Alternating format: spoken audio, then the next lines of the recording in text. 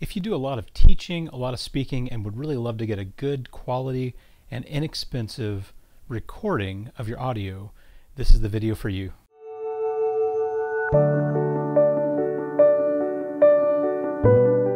Many of us go out and we guest preach, we guest teach, we lecture, we go to lectureships and we're recording things. It's really nice to be able to get a copy of what it is that you're teaching.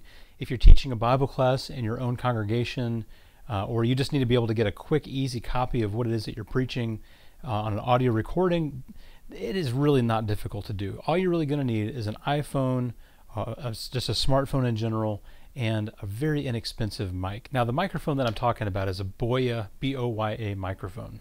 This microphone has a 19-foot cord, and I'm going to explain it from one end to the other.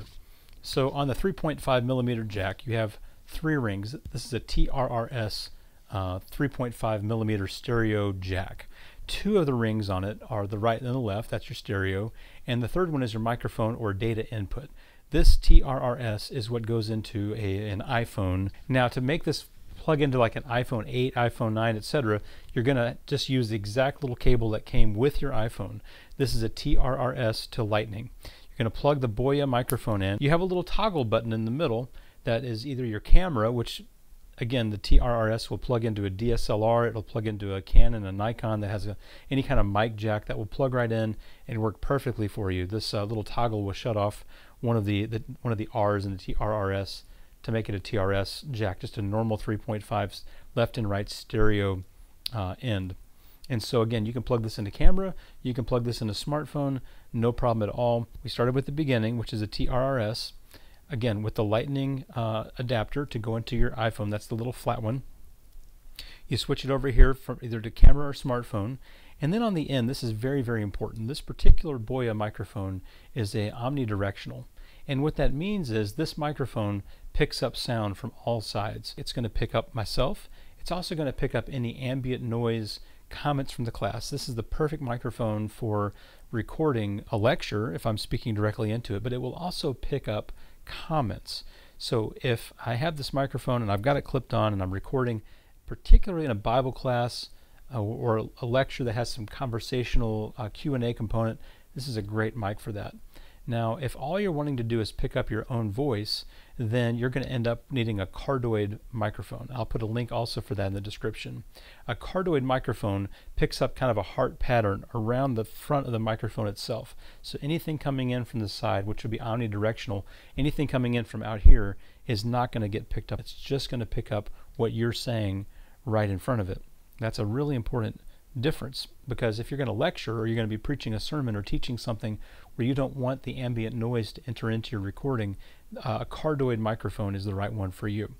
So if you are going to use another microphone other than the Boya, something that doesn't have TRRS, and you just have a normal stereo right and left, if you look at your 3.5 jack or 1/8 inch jack and you notice that there's just 2 black rings around it, there's just 2 sections, that's a stereo right and left.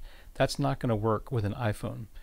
What you're going to need to do to make that work with an iPhone, like let's say you have a Rode or a Shure mic on top of your camera and you want to be able to plug that take that off your camera and plug it into an iPhone, you're going to need an adapter, a TRS, which is a stereo left and right, to TRRS, which is stereo left and right, plus a data or a microphone input adapter. This is the one that I use. This is from Rode. And again, you just take your normal stereo jack, which is a TRS, with just a right and left, 2 black rings, plug it in the end, and then that adapts to a 3 black ring TRRS that you then plug into your Lightning adapter and plug this into your phone. Now I can plug any different microphone that has a 3.5 millimeter just right and left jack and adapt it into my iPhone. In order to record on your iPhone, you're going to go to your voice memos, you're going to tap it, you're going to start a new recording.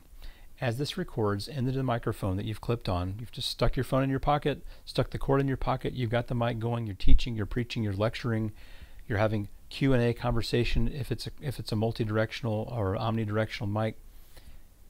In your voice memos on your iPhone, you're going to start recording. When it's done, you're going to hit stop, then you're going to hit the 3 little dots, you're going to hit save to, and you're going to say iCloud. Then you're going to go to iCloud.com and you're going to enter in your username and your password for your Apple ID. that's going to open it up to where to your files, to your pictures, your movies, and you're going to open up again just your audio files. And I'm going to put this on the screen so you can see exactly what this looks like. You're going to open that up, go to the one you want, click it, download it, and it's going to save it as a .m4a. Now that's not usable in a lot of programs. Audacity will not convert an M4a. And so I'm going to provide a link in the description that's going to show you a website that you can upload your M4a to, and it will produce a WAV or an MP3 file. Once you download that, you have exactly what you need. You can put it in post-production, and you have all that you need. You can create an archive of your sermons, of your Bible classes.